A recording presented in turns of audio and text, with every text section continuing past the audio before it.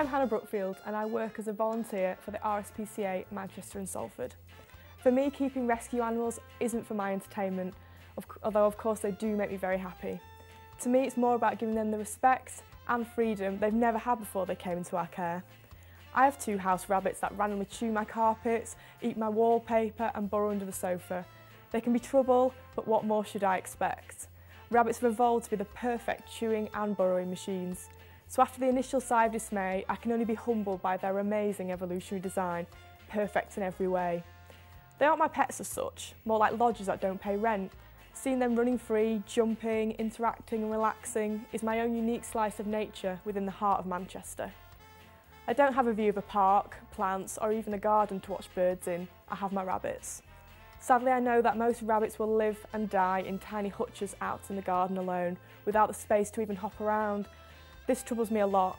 Ignorance and old wives' tales are largely to blame, but I can't help but think if people had more respect for nature and animals, they might think twice before imprisoning a rabbit in a hutch. There's nothing natural or respectful about that.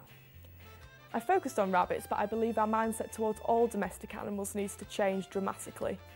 And until that day comes, our charity will continue to educate and pick up the pieces.